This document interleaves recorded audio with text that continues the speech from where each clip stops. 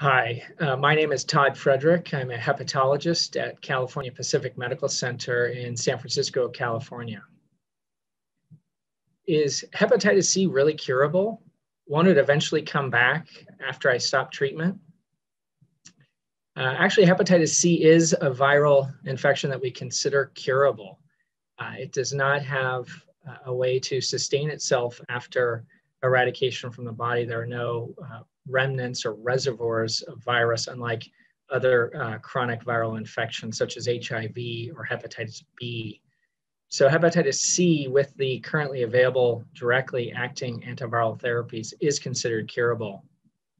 There is a rare rate of relapse after completion of hepatitis C treatment.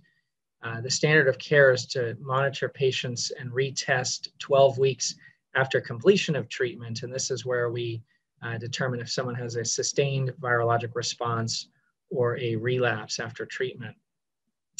It is extremely unusual for patients to have viral relapse more than 12 weeks after treatment completion, estimated somewhere at less than 1 in 1,000.